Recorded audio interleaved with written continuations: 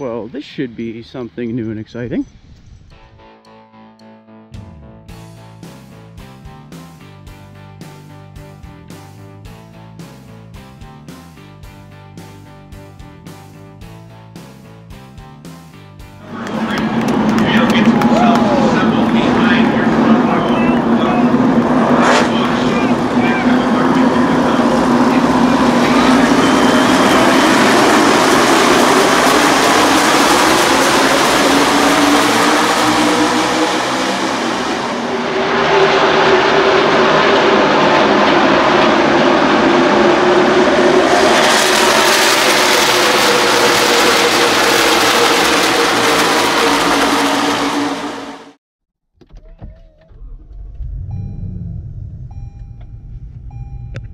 What's going on, everyone? Hope you're having a good day. So today we're in the Land Cruiser. It literally just got here 5 minutes ago, and of course it's raining, because why would I not want my first time out in a $90,000 vehicle to be in rain, right?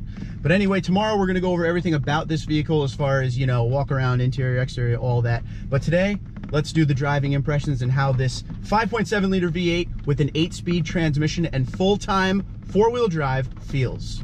All right, we're now out here on the road driving this thing. This is a high-end vehicle. Like I said, it's around $90,000, and you could definitely feel right away and see, and just everything in here feels expensive, and the braking is a little different, and that was fun.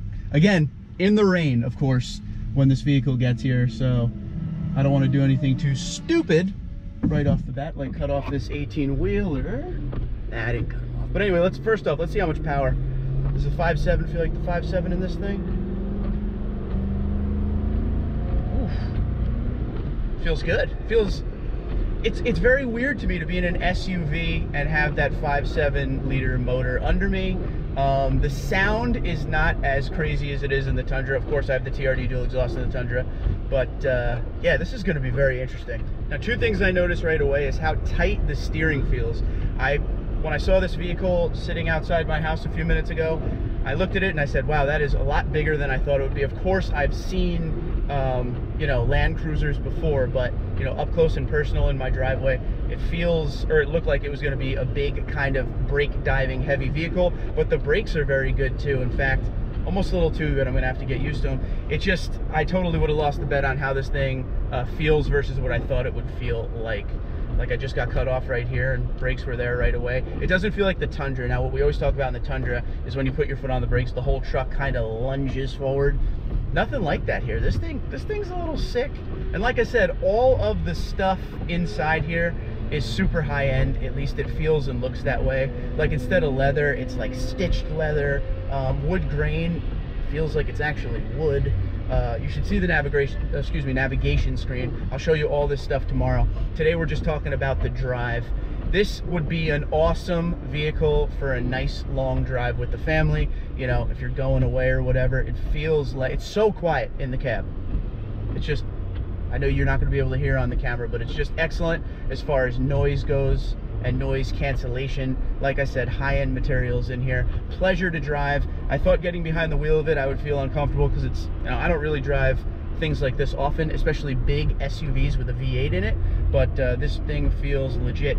As far as the, you know, the gauge cluster and everything, it looks, I don't know how to explain it. I like the look, but I think I was expecting a little bit more. It kind of has that Toyota feel to it, a little bit of old school. The information screen in the center is kind of like, there's no edges on it. It just kind of blends in. Again, I will show you all that tomorrow, but just my first impression.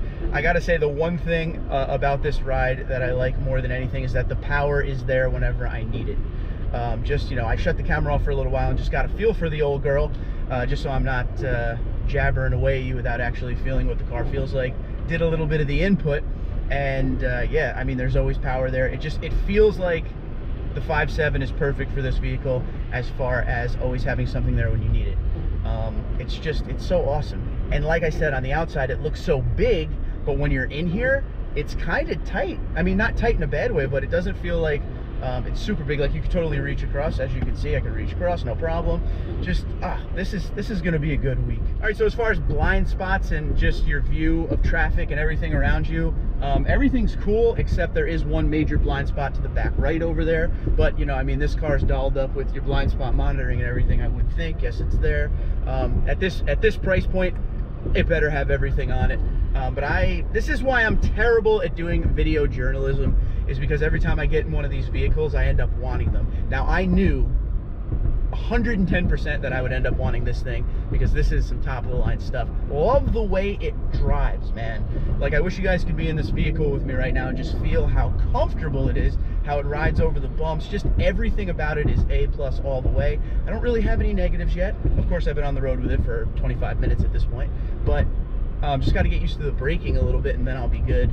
But the motor is always there when you need it. Surprised at how refined this 5.7 V8 is compared to the Tundra 5.7 V8 as far as sound.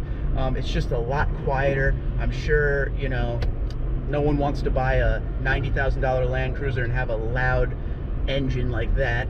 I would, but you know, for this price point, the target audience wants a nice, quiet vehicle that gets them from point A to point B, obviously with a lot of power, and it could tow your boat. So this is just a perfect family vehicle at this point. I would drive this thing every single day. All right, sorry about that. My camera died, so now we are back on this other camera. Thankfully, I brought two with me today. So what I was saying before the camera died is the seats are great. They hold you in place really nice, good bolstering.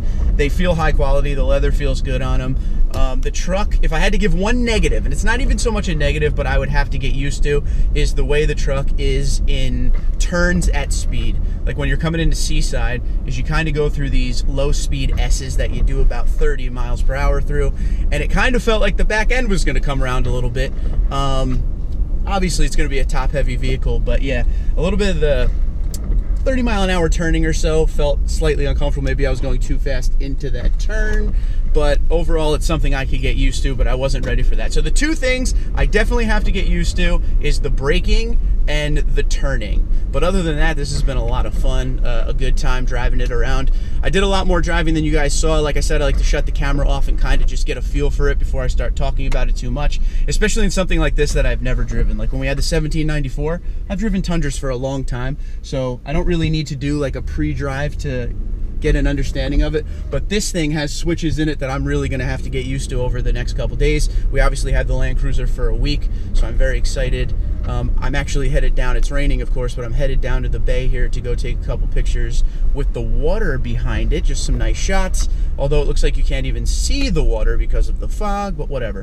Overall, on a 1 to 10 right now, I give it a solid 8, and I can't wait to get used to it and start seeing what this thing is all about.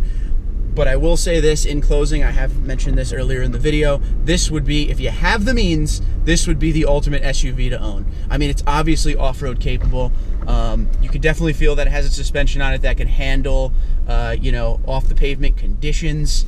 Definitely happy that I'm getting a chance to review it. So thank you, Toyota USA, of course, for giving me this gorgeous press vehicle.